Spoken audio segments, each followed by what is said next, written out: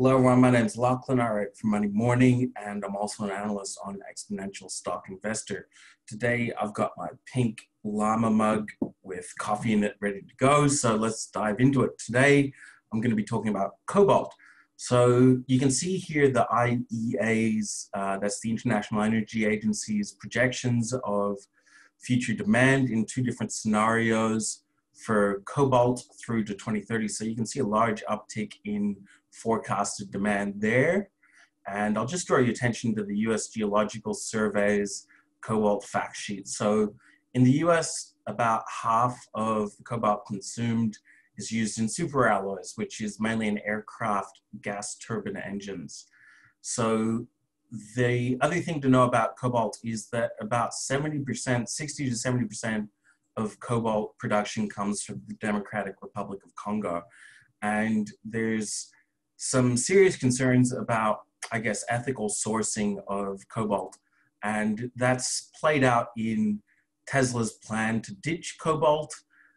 Musk has previously flagged the, I guess, ethical dimensions of cobalt supply.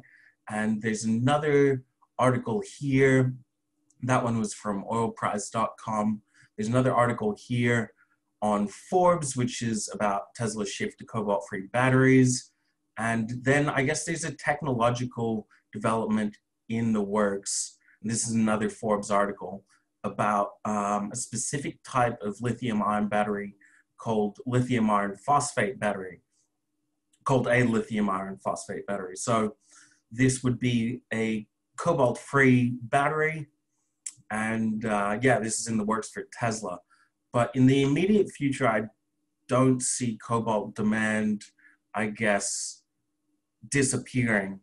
And I'll just show you a couple interesting things with regards to cobalt. So as you may know, in 2017, 2018, there was a significant spike in the price of cobalt. And subsequently, if you zoom in on this chart, there's been a little uptick in the last couple months. And this is actually flowing through to the share prices of some ASX-listed cobalt players. So the reason this could be happening is because of the following, and I'll just draw your attention to a couple Bloomberg articles. So here you have China plans to buy 2,000 tons of cobalt for a strategic reserve. It's got a nice little chart there showing the uptick in cobalt prices. And this is because China's sort of stocking up on things ahead of its next 5-year plan. And this plays into our Supercell thesis about commodities being potentially used as a hedge for inflation in the coming years. And that's all part of the special report, which you can find the link to in the video description. So that's the Supercell thesis, which is a big part or growing part of our portfolio at Exponential Stock Investor. So I'd really encourage you to check that out. It's a fascinating idea and it may sound contrarian, but if you look at history, it's actually a relatively stereotypical view about commodities. It's just that the market may not have woken up to it at this stage. So back to the article on Bloomberg. So what they're doing is buying up certain commodities as part of this next 5-year plan.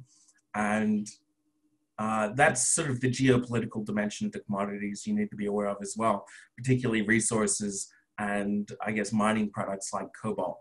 So let's dive into 3 charts I've got for you today. So this right here is the AUZ share price chart, which, sorry, I keep drawing lines. So as you can see, there's a downtrend here, and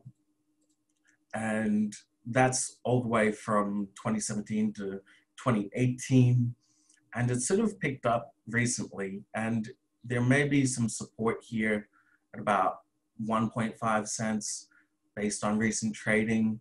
And Australian Mines Limited, they have this huge project called Scone in Queensland, and it's yet to get off the ground, but I think the recent uptick in cobalt prices could be one of the main driving factors behind this recent change in the share price. So another one to have a look at, and this is by no means an exhaustive examination of ASX Cobalt players. So I apologize to the enthusiasts.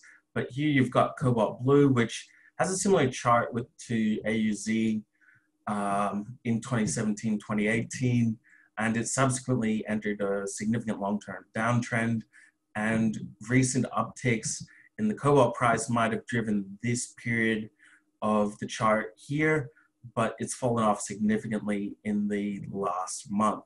Another company to keep an eye on if you're interested in Cobalt is Jervois Mining Limited. So they've got a project in Idaho in the US. And as you can see, same idea here, 2017, 2018, huge spike. But it's picked up quite a bit recently, and yeah, it could be one to watch if you are interested in Cobalt. So that's all I've got for you today. Cobalt, as we know, is a big part of the EV future, at least in the short to medium term. We'll see how the Tesla move plays out. And I guess I just draw your attention to the article, which is also in the video description.